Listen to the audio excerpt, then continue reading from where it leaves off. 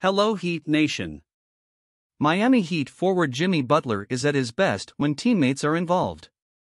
If you don't want to miss this and other news about Miami, subscribe to the channel now so that YouTube can send you the daily news that I bring here. Now let's get the news. A photo recently surfaced of Miami Heat forward Jimmy Butler at the Miami Open tennis tournament on an off day. He looked relaxed, almost like he should have been holding an umbrella at some island resort. That is the feeling Butler gets when his teammates are hitting open shots his presence creates.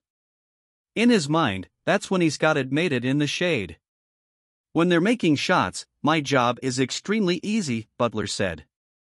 Butler had 35 points in Wednesday's win against the New York Knicks, but it was more than just about him. His teammates shot 56%, 34 of 60, from the field, making Butler's job much easier. I probably shot a couple bad ones Wednesday, Butler said. Other than that, I get layups, I get free throws.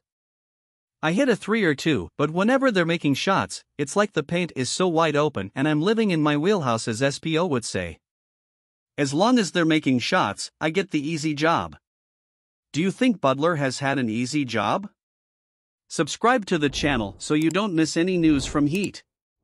Leave your comment below. Your opinion is very important for the Miami Heat. I'll be back at any time with more news.